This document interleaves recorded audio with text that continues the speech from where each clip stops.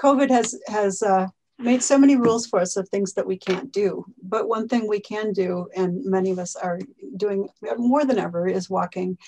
And it's time to learn some new pathways. So to advise us, we have Robert Loerzel. Robert, he is a freelance journalist and photographer in Chicago. His historical nonfiction book, Alchemy of Bones, Chicago's Luetgert Murder Case of 1897, was published in 2003 by University of Illinois Press. His reporting and writing has appeared in many publications, including The Tribune, The Reader, Chicago Magazine, Crane's Chicago Business, Playbill, The Sun-Times, New City, Midwest Living, Make It Better Magazine, Chicago Lawyer, The Daily Southtown, Illinois Issues, Belt Magazine, and Huffington Post, as well as the now defunct Punk Planet, Wandering Sound, Signal to Noise, and North Shore Magazine. That's a very long list. Impressive.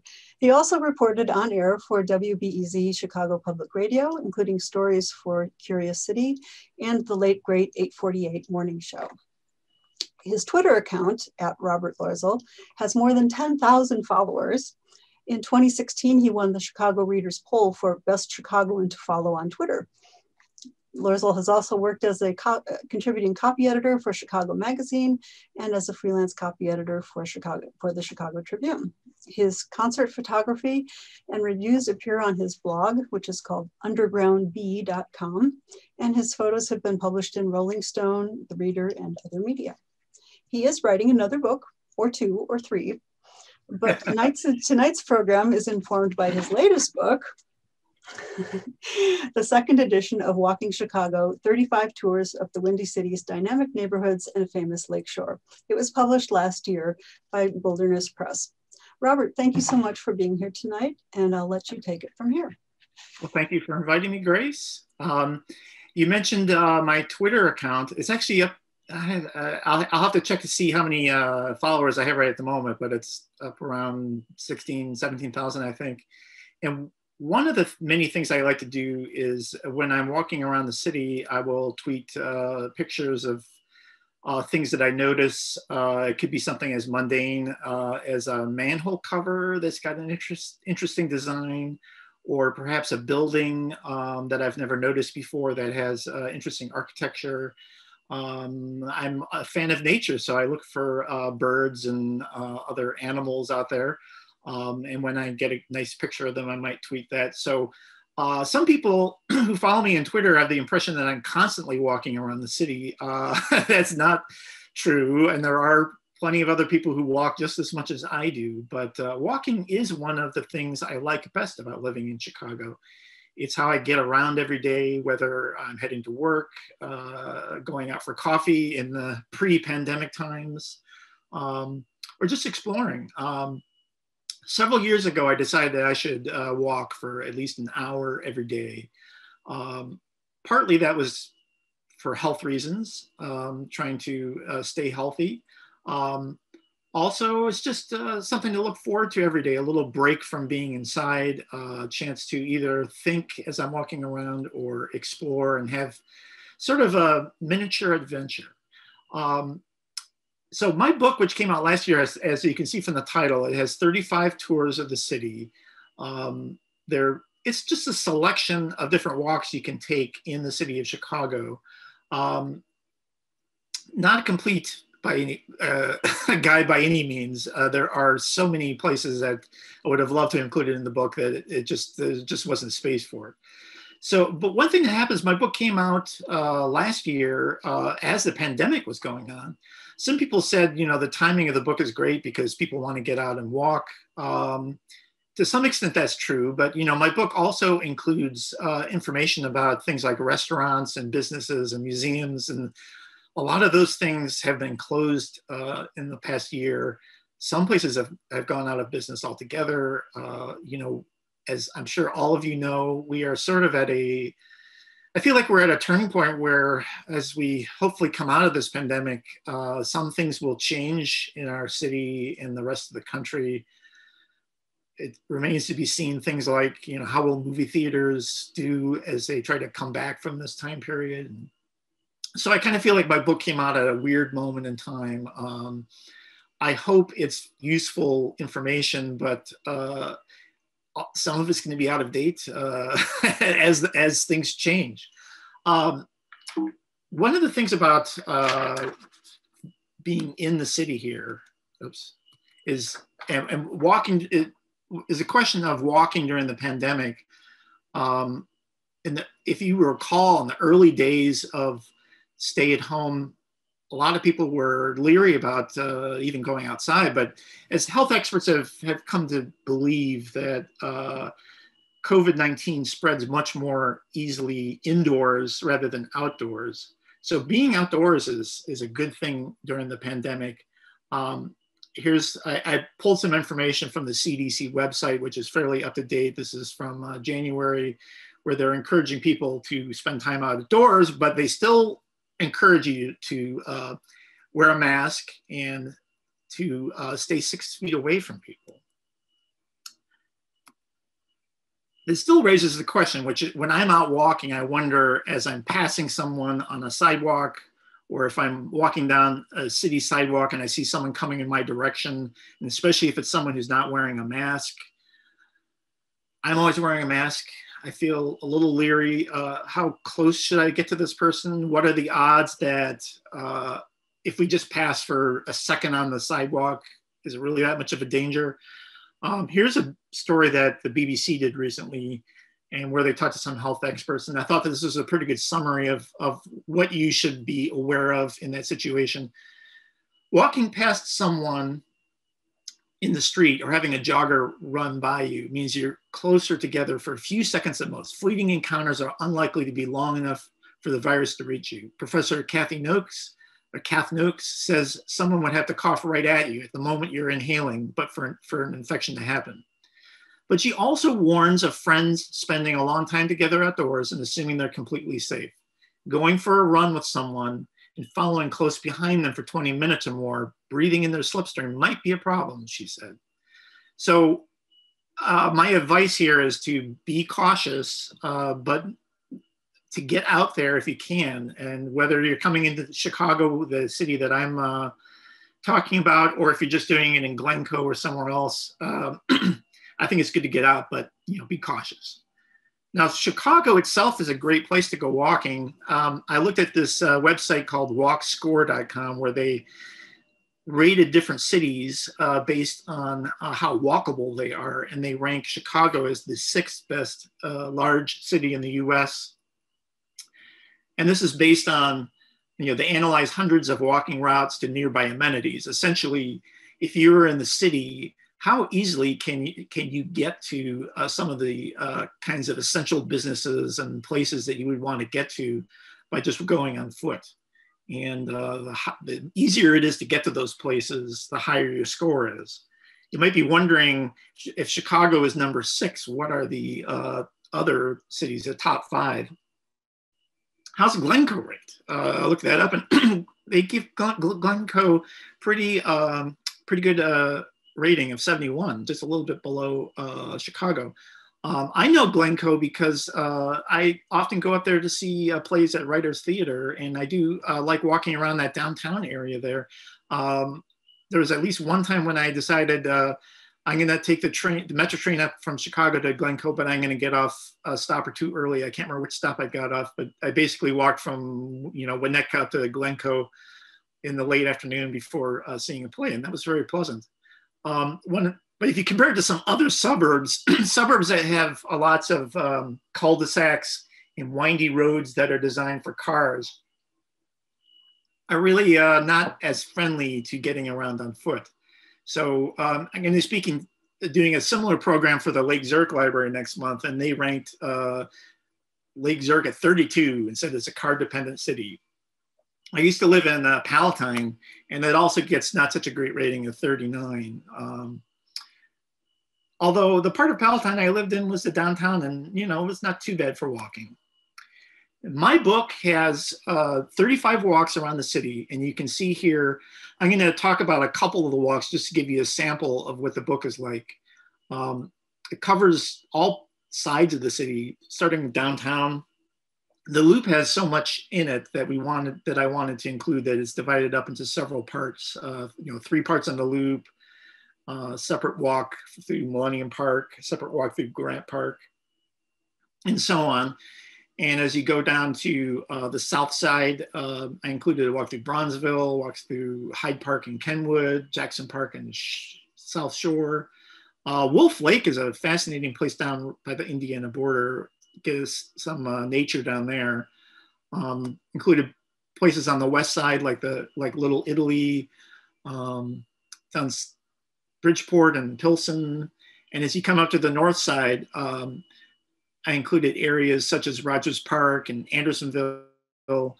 And one of the ones that I'm gonna concentrate on two areas, River North and Graceland Cemetery. River North, where is River North? So anytime we talk about one of these neighborhoods, there's some question of what exactly we're talking about. So this is an old city map where they officially designated where River North was. It's north of the main branch of the Chicago River and the North Branch and everything south of Chicago Avenue and west of Clark Street. But the map has kind of changed, and there's a more recent one you can see on Google where now they say it extends all the way over to Michigan Avenue.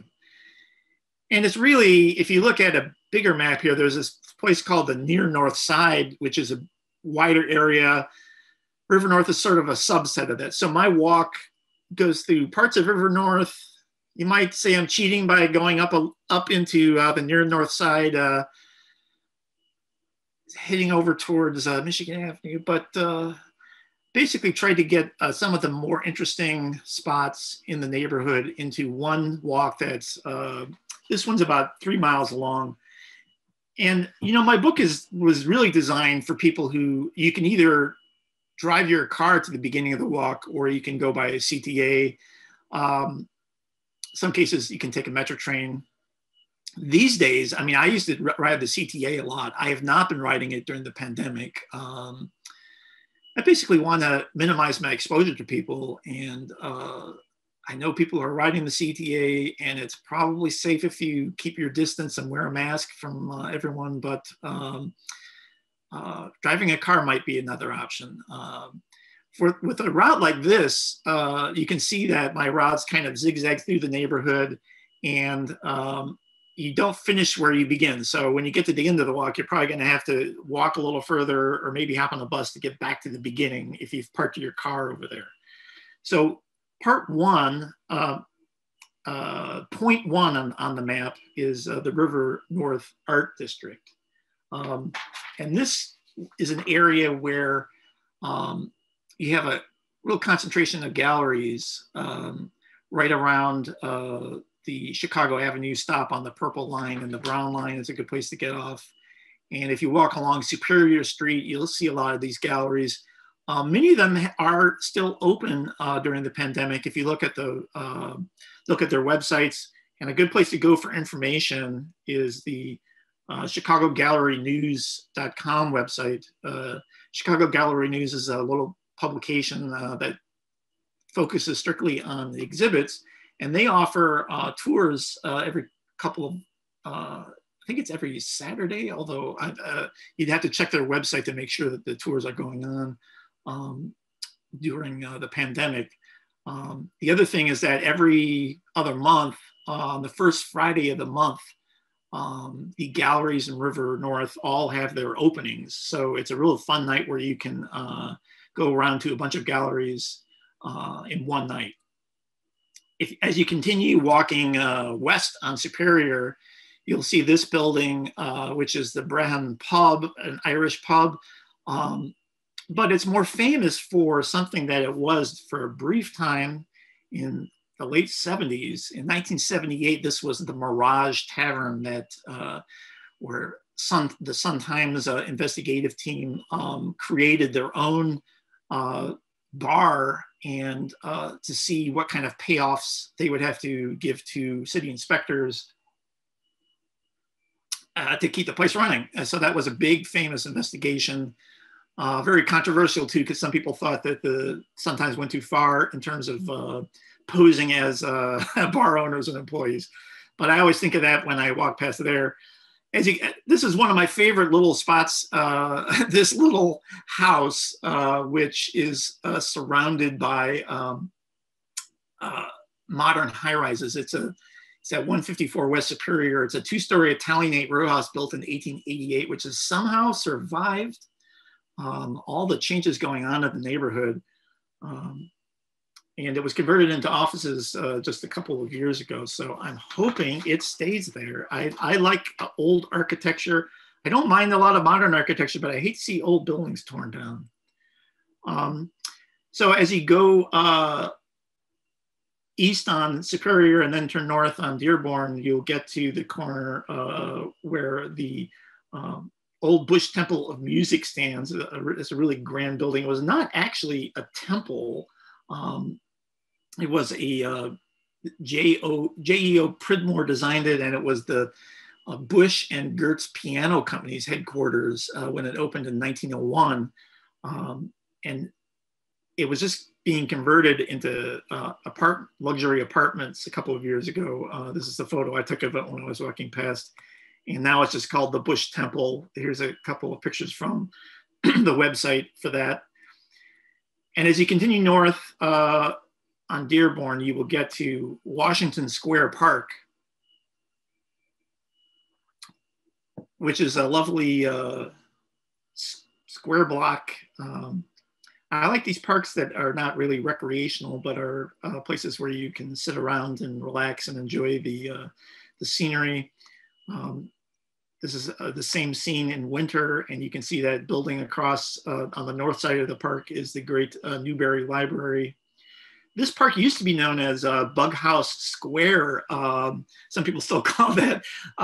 It's basically famous as a place where in the early 20th century, it was known as a haven of free speech. And when this neighborhood sort of had its ups and downs, it went from a very luxury neighborhood to one where Bohemians were living. And so in this period in the 20s and 30s, you would have radicals get up on their soapboxes in Bug House Square and give speeches, and people would listen in and sometimes maybe boo them or cheer them, depending on what they thought. The Newberry Library is a great institution. I'm not sure how familiar all of you are with it. It's a privately run library, and you can't check out books, but they have lots of interesting exhibits. I love to go in and do historical research. Here's just an example of something I looked at when I went into the library one time. They have all kinds of old books and manuscripts. This is a map, the actual physical map that was drawn by a surveyor in 1819 of it's called the Official Survey of the Boundaries of the Indian Lands ceded to the United States by the Treaty of St. Louis. So this is one of the first maps anyone ever drew of Chicago and the surrounding area. And here's a close-up of where they show the place that is now Chicago. And I basically held my iPhone over the map and took this little picture, which they let you do. They let you touch all this stuff, although this is, in protective plastic. So I just love going in there and looking at things. And while I was up there looking down at Washington Square Park, this on a wintry day, this was what the scene looked like, looking out the window of the Newberry Library. As you can see here from the Newberry's website, they are reopening March 2nd, next week. But again, as with all the places on this walk, if you go, you've got to make sure you're wearing a mask and following their protocol. Over at the northeast corner of that square, over on Dearborn,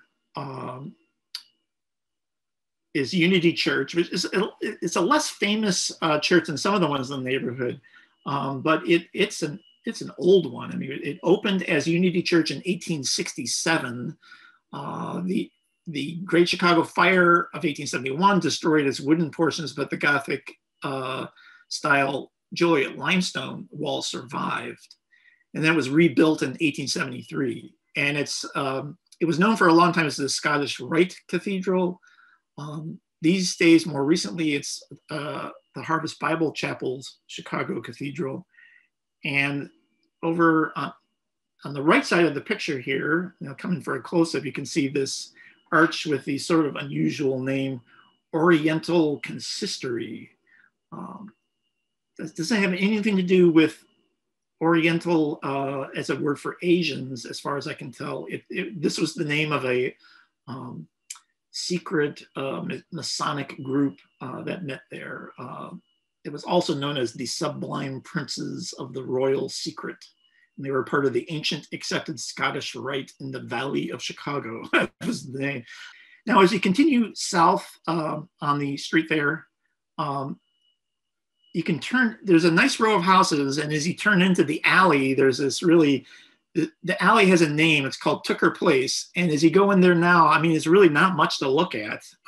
There's really no reason why you would think this is a tourist attraction or anything like that, but this alley has an interesting history. It's just south of 863 North Dearborn. And this was the place where the Dill Pickle Club was back in those Bohemian days. This was a place where you can see on this historic photo, the door said, "Step high, stoop low, leave your dignity outside." And so they had all kinds of interesting programs here, masquerade balls, radical lectures. They had candid talks about taboo topics like homosexuality. And this is all around 1914, 1918, in that era. And people like Clarence Darrow were known to hang out here, Ben Hecht, Edgar Lee Masters. Supposedly Mae West even stopped in here when she was in Chicago. So if you exit the alley and then continue south on Dearborn, there's an interesting spot here where you can see a couple of these carved heads on this brick wall along Dearborn.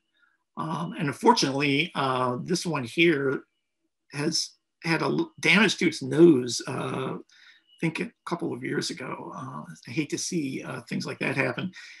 These busts were part of the Garrick Schiller Theater in downtown Chicago, which was designed by Louis Sullivan and Dankmar Adler, one of the great architectural palaces that unfortunately was demolished in the 1960s to make way for a parking garage, which outraged people like Richard Nickel, the photographer and architectural preservationist. This is a photo from one of the protests against that. And, ironically, the parking garage that was built there has since been torn down. So, it just seems ridiculous that this building, this architectural treasure was lost.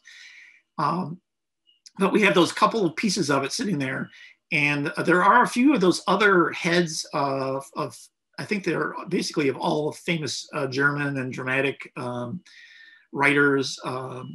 If you look at the Second City facade in another part of the city, those are also from the Garrick or Schiller Theater.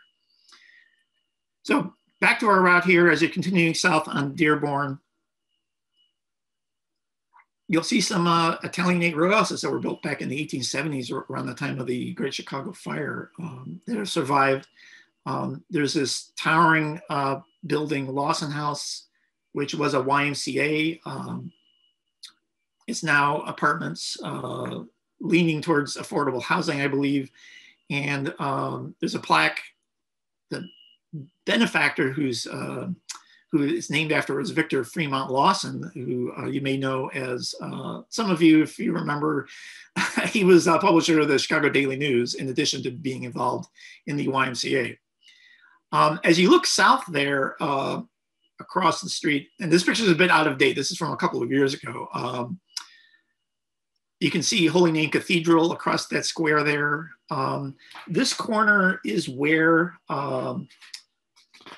back in the 1960s, you had a folk music club here, whose name I am blanking on.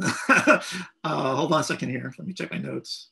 Oh yes, the Gate of Horn was right at the spot we're looking at, behind where the newspaper box is.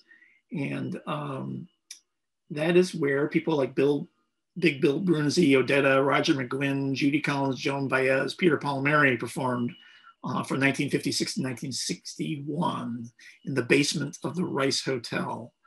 But this block has construction going on it now. And so here's a picture from a little bit later. And if you went there today, you would see even higher construction going up. And this is what it's supposed to look like when it's done in a couple of years or a year or so. It's called One Chicago Square. It's 2 glass skyscrapers. One of them is almost 1,000 feet tall. So this is, you know, like another skyscraper up in the realm of the buildings like the Willis Tower and Hancock. And you can see in this picture, if you kind of squint at it, down way below all that, there's Holy Name Cathedral. It looks tiny compared to the skyscraper. I'm wondering what that's going to be like. Down a block south of here is the Poetry Foundation, which is not only a great place to visit for seeing poetry readings and visiting the library, but this is some modern architecture that I find actually interesting. And kind of beautiful. It's by architect John Ronan, and it was built in 2011. And as you walk along that kind of metal grid there, you can look inside, and there's sort of an interior courtyard with trees growing in it inside the wall. Here's Holy Name Cathedral over on the corner there, which is, you know, the seat of the Roman Catholic Archdiocese, opened in 1875, 4 years after the Great Chicago Fire. Pope John Paul II visited here in 1979, of course, when he was in town. The 1-ton brass doors at the top of the main steps are covered with these intricate patterns of the Tree of Life, which is beautiful to look at. As you go another block east and then turn south on, let's see, what street are we on? Wabash. Here's another historic church, St. James, which is where Abraham Lincoln worshiped right after he was elected president in 1860. The building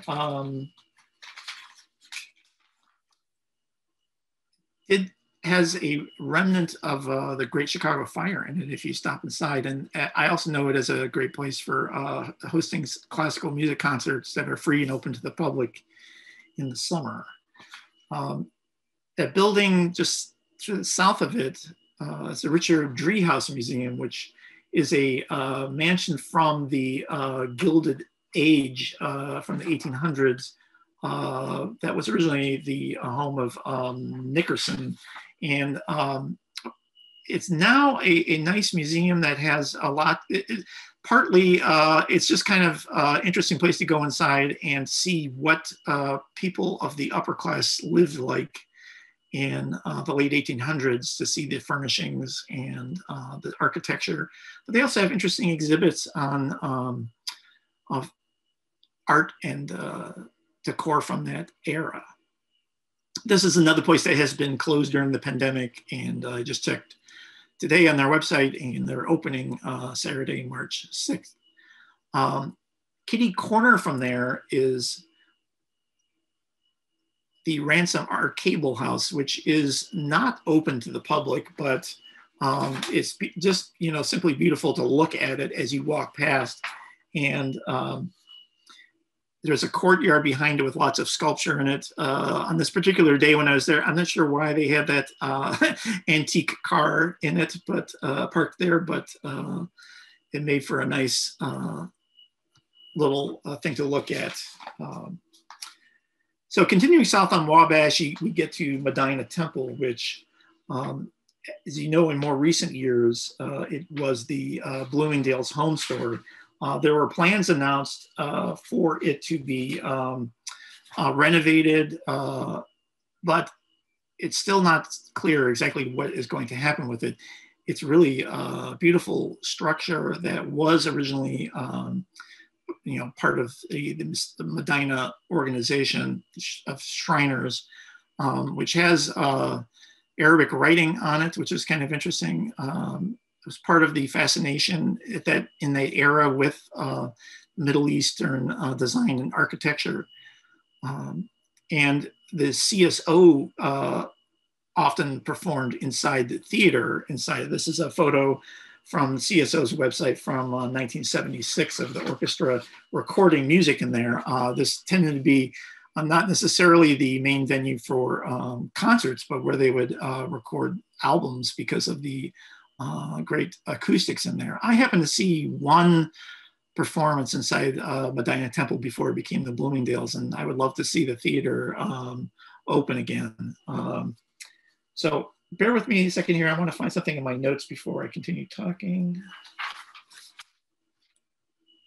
So as we continue on the same area there, right by the Medina Temple, you'll see, well, there's the two pizzeria restaurants, Pizzeria Uno and Pizzeria Due.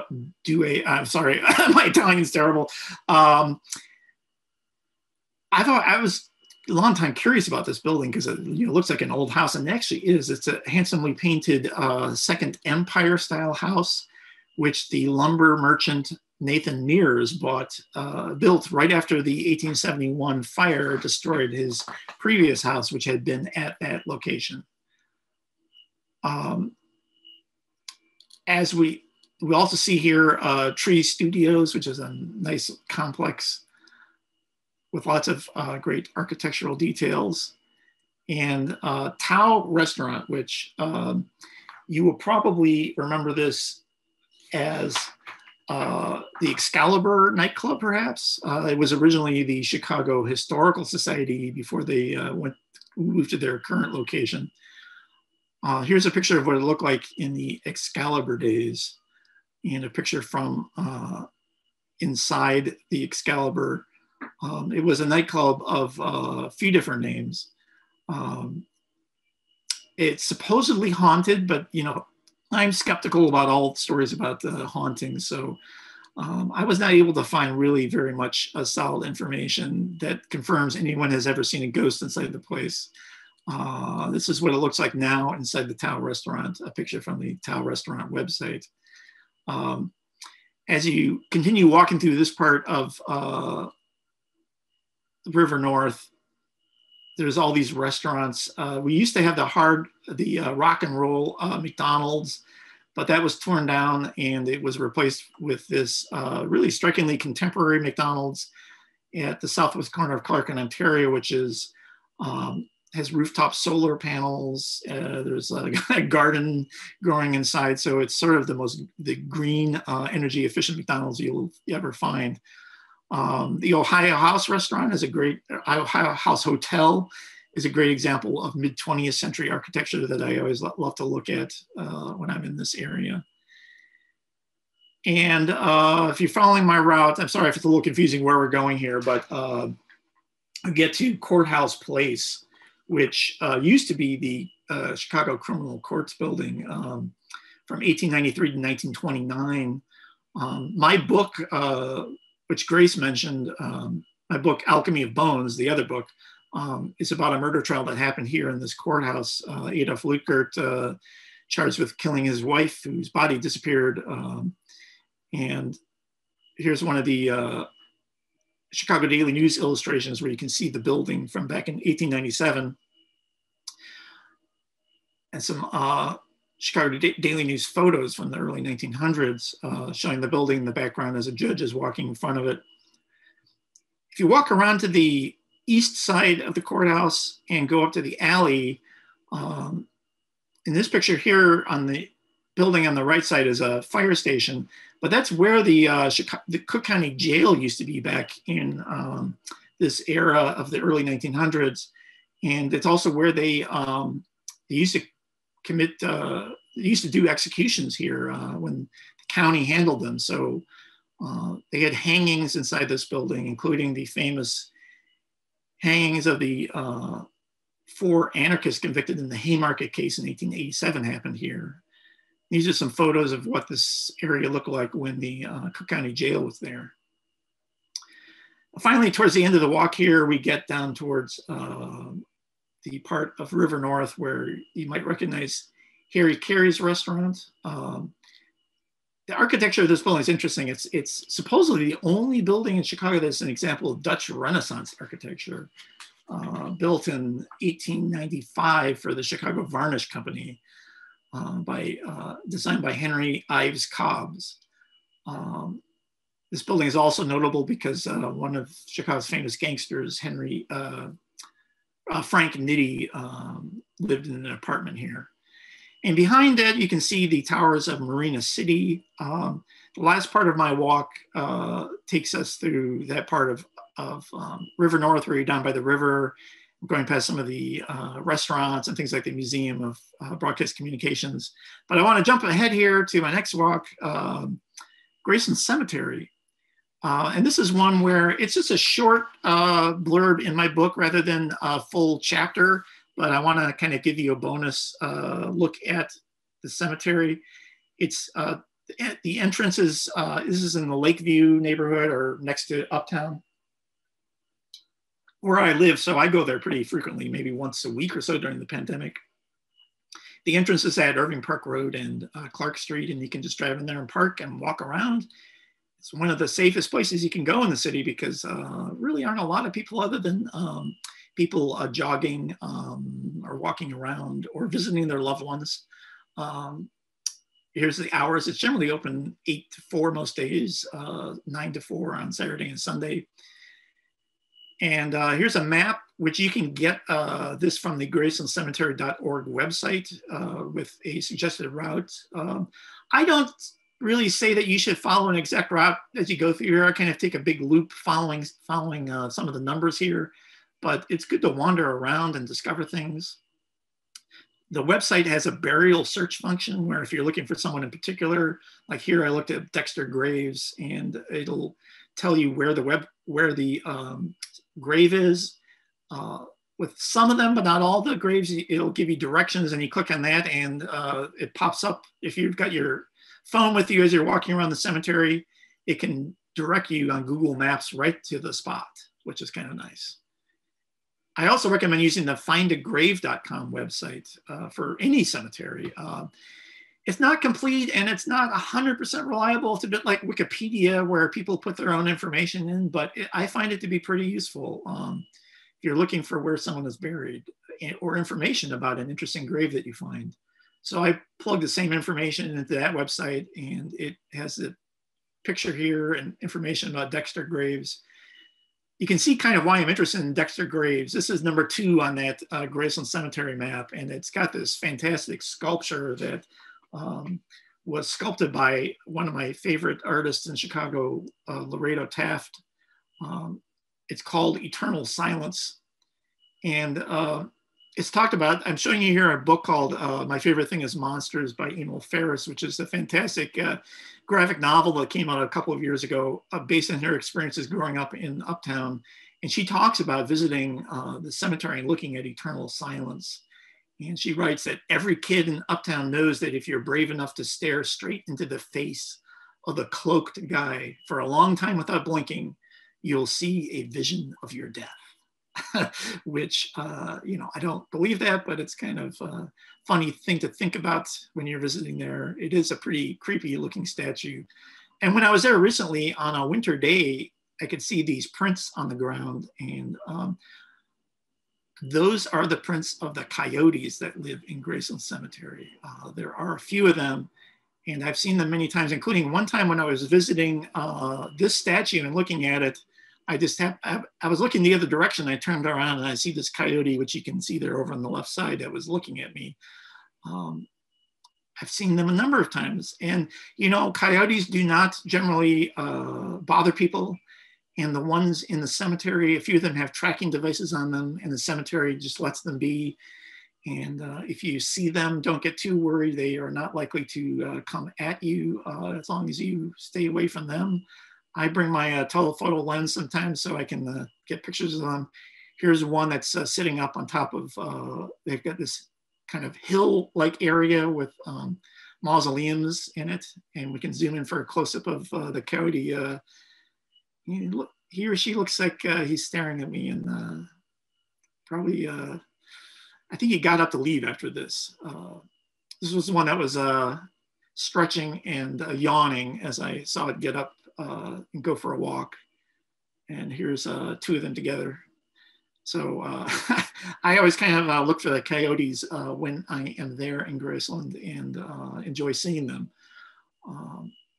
There's an area down in the southeast corner of the cemetery that's set up as a prairie space where there are some graves in here, but the cemetery is basically let nature run its course here. And I think the coyotes probably hang out in here sometimes, but you can walk around the edges of this and see lots of butterflies and birds.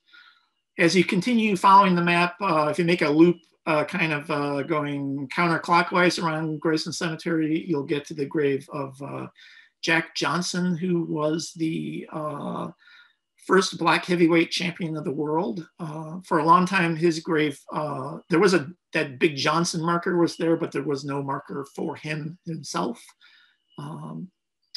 That was added several years ago when some admirers of his took up a collection to get him the marker that he deserved. As you continue walking north, there's this is another sculpture by the same artist who created the Dexter Graves memorial, the cloaked guy. This is more of a crusader figure, and it's the grave of Victor Lawson, who we saw mentioned earlier at the Lawson House in River North. He was the publisher of the Daily News, so the inscription on his grave is this sort of very grand notion of importance of truth. Above all things, truth beareth away the victory.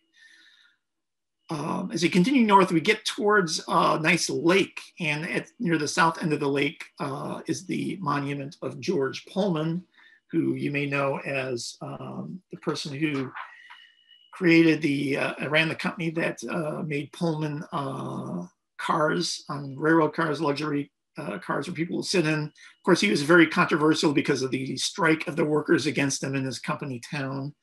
And so there is this long running legend that his burial place here was designed so that it couldn't be tampered with, either that he's got railroad ties or heavy concrete around him so that no one would be able to steal him or tamper with his grave. The actual details of that are sort of in dispute, so it's not totally clear exactly what is down there surrounding his coffin. As you continue north, here's this nice monument to William Kimball, whose name you might recognize from the product that he's famous for, Kimball pianos. One time when I was, here's another example of the nature that you can see in Graceland Cemetery. When I was standing here one day, Cooper's hawk landed on the head of the angel sculpture there. Here's a close-up of it. I've become kind of a bird watcher in the last year, and Graceland Cemetery is a great place to see birds. A little bit behind that, to the east of that memorial, you find architect Louis Sullivan's grave, which has this great picture of him with his design work. Continuing north, something from ancient Greece, Bertha Palmer here in a 1895 painting. This is what that same memorial looks like when you're over on the other side of the lake. I happened to have a nice day here where the water was very still when I took this photo, so you get a nice reflection. The north end of the lake, and this is called Lake Windermere, is the island where Daniel Burnham is buried. He's the famous architect, of course, who oversaw the 1893 World's Fair and said, make no little plans, and came up with the plan of Chicago in 1909, along with Edward Bennett. And he's buried on this island now, which is where you have a nice view of the lake. And sometimes you'll find turtles here on the edge of the water. And when I was at the same spot here recently during the winter, here again, we've got some tracks that I was there first thing in the morning. No human beings had walked across the bridge yet. So it's obvious that these must have been coyotes. I kind of wondered if the coyotes go out onto the island, and sure enough, they do. They even go out onto the water. I think when the ice is a little firmer, they will go out walking across it. Over at the northwest corner of the lake is the Getty Tomb, which is this building itself, this mausoleum, is considered a Chicago landmark, designed by Louis Sullivan. Going a bit further south along the other side of the lake, you get to Ernie Banks Memorial, which you can see how people leave things on. Fans of Ernie Banks, Cubs fans, will put baseballs on top of his monument by this sculpture of a glove. And there's also a little manger scene, which I'm not sure what that has to do exactly with Ernie Banks, but considered a tribute, I guess. One more grave I'll point out before wrapping up my talk here. As you wander south back towards the entrance of Graceland Cemetery, you look for this sort of haunting sculpture that's in a glass box. Inez, a girl named Inez, either Briggs or Clark, and there was some mystery about her exact identity because people could not find the cemetery records for anyone named Inez. But some researchers have essentially solved that mystery now, and there was confusion because her name was Briggs, but her mother had just remarried and so Inez's stepfather was named Clark. So you had the two different names, and some typo or an error in the grave records that called her Amos instead of Inez. But it's basically been pieced together that this was a girl who died in, let me check my notes here, 1880 of natural causes. Lots of children died young in that era, died of diphtheria. And it's kind of curious why a sculpture was devoted to this particular girl. I assume it's in glass to protect it from erosion of the weather elements. And this odd picture I'm showing you now is some of the stuff people leave on the grave of Inez. It's sort of goofy. I don't know if is it disrespectful to leave kind of tacky, weird items, or is it a gesture of love? I think people really like this sculpture of Inez. So that basically wraps up my talk here. As I mentioned before, this is not a comprehensive book that has every single spot you would ever want to visit in Chicago. So I encourage people to wander around and not necessarily go to every exact spot on my route, but explore, and hopefully you'll have a good time and see some interesting things. Thank you for that. I'm inspired. I think the River North expedition in particular, you could make a whole day of it. The walk has so many places where you'd want to stop and look around and peek in. It could just be a fun day. So thank you, very inspiring.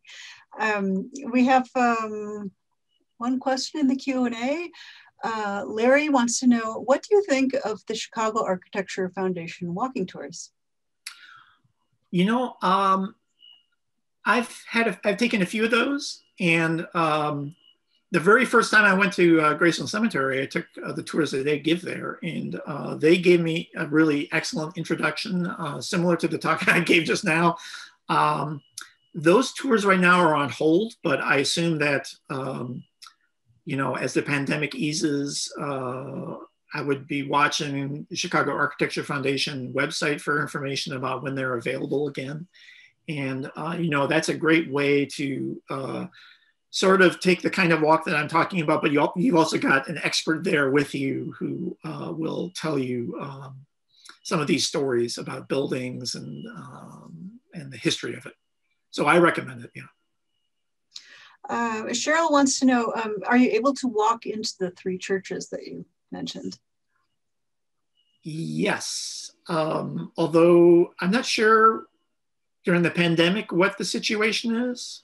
I know that in general, I mean, most churches are like quasi-public places where, you know, they welcome people in. So I've gone into St. James to see concerts, and I have not gone into the Harvest Bible Chapel one. I'm not sure if that's open as often, but the Holy Name Cathedral is certainly, you know, as the main church of the Catholic Archdiocese. I think you can go in there pretty much any time.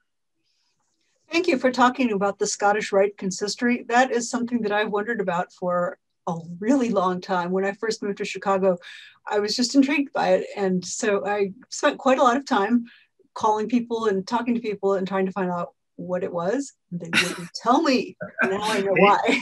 Maybe you know more than I do. They wouldn't. Well, if they were a Masonic temple, they're pretty close. You know, there's this quirky little antique curio shop in Andersonville called Woolly Mammoth. And I was in there one day and they had this big photo on the wall of, it's like a group photo with like 300 people in it. One of those things where you can't imagine, it's hard to believe how they were able to squeeze all these pictures into one photo and get them all in focus. And it's of the Oriental Consistory. So it's like, you know, when they had their annual banquet or whatever, here's the group photo that they took, and it's sitting in this on the wall of the shop in Andersonville. I'm like, oh, I recognize that from that church I've seen down by the Newberry Library. Interesting. Suzanne wants to know which walks would you recommend for those who are concerned about crowds, and if there's a time or day that would help. That's helpful information as well. Well, I think you could draw on any of the walks in your book. Yeah, I mean, I would say, well, I mean, the Graceland Cemetery walk, which I just talked about, you will see people in there. And, you know, like a crowded day in the cemetery, you know, you'll run into like a dozen people as you walk around for an hour. So, I mean, it's really not a place where you need to worry about too much about social distancing. You know, it's very easy to stay away from crowds. If you want to do kind of a nature walk, my book includes a walk. I mentioned Wolf Lake, which is down in the very southeast corner of the city. It's a beautiful place to walk around. And again, you know, you're not going to run into a lot of people down there. Some of the lakefront walks, I've been going to the lakefront pretty much every other day, but it just officially opened. The city's kind of had a weird thing where they officially said the lakefront was closed, but they were not enforcing it at all. So, you know, there would be cops standing at the entrance and all kinds of people like me walking past, and the cops don't say anything. They just let you walk in. So I was like, you know, I'm going to keep going to the lakefront. So I have one walk in my book. Let me see what it's called. The lakefront from Addison to Foster, which takes you through places like the Jarvis Bird Sanctuary and Montrose Beach. That's a pretty good walk if you want to be distanced from people. If you're looking for more of like an urban neighborhood to walk around in, you know, places like Beverly, which is down in the southwest corner of the city and has beautiful architecture, you can walk around there. I mean, you might run into a few people on the sidewalk, but it's the kind of place where, like me, if you're really concerned, sometimes I will kind of like veer off into the street as I'm walking in. And if it's a side street without a lot of traffic, that's okay. But, you know, you don't want to be doing that in the middle of the Loop or Wrigleyville or someplace like that, where you might get hit by a bus if you jump out into the street to avoid a pedestrian. So those are a few examples. Thank you. Good ideas. Somebody wants to know, how can we see the recording? Great presentation, thank you. You can see the recording of this next week. We'll have it ready to view. It'll be on the library's GPL YouTube channel. And I'm going to be sending everybody who registered for this program a link to it, so you can get to it with just the touch of your mouse. So happy to have you watch or share it. And somebody else wants to tell you that the Chicago Architecture Foundation has started walking tours again on a very limited basis. So go to architecture.org for information. Good to know. Good to know. Let's see if there are any other questions. Anybody else? Anybody? Let's see. Looking for the chat. Oh, here comes a question. Oh, where do we get the book? Well, your friendly library has 2 copies of it. And you can also obtain it from the bookstall. There's a that the library can share with you, or you can just call the bookstall, or any other bookseller can sell it to you as well. Oh, I didn't want to mention, it's kind of funny when you mentioned the My Favorite Thing is Monsters book that based on the graphic novel based around the cemetery walk. It's been looking at me in the face. It's right outside my office. It's been there for a long time. Now I'm going to look at it. It's really fun. It looks really fun. It's just it's fun to play with. So yeah. Well, and I live in the Uptown neighborhood, and the author grew up here, and so she describes and has really nice drawings of some places that are, they've changed now, but I still recognize certain things like that from, she's drawing what it was like in the I think late 60s, early 70s, in that kind of era. But I sort of recognize certain places like, oh, I've been inside that restaurant. So that was really it was kind of weird reading a graphic novel like in your neighborhood. And Jill wants to know what's next for you. What's next for me? I mean, I'm still doing lots of freelance journalism. I am, there's another book that I've been really working on for many years now. It's similar to my first book, a historical true crime book set in Chicago in the early 1900s, but it's turned into this huge project that I should probably split it up into separate books. So, I can't promise that it will be on bookshelves anytime soon. This is the 150th anniversary of the Great Chicago Fire coming up in October. So I'm working on some stuff about that. I can't say too much about exactly where it'll be and what form it'll take, but right at the moment, and I'm looking forward to, I've got a couple days next week where I can just kind of dive back into my Great Chicago Fire research. And I'm reading all these newspaper articles that were written back in the 1870s about it, and court cases with transcripts of testimony about and things like that.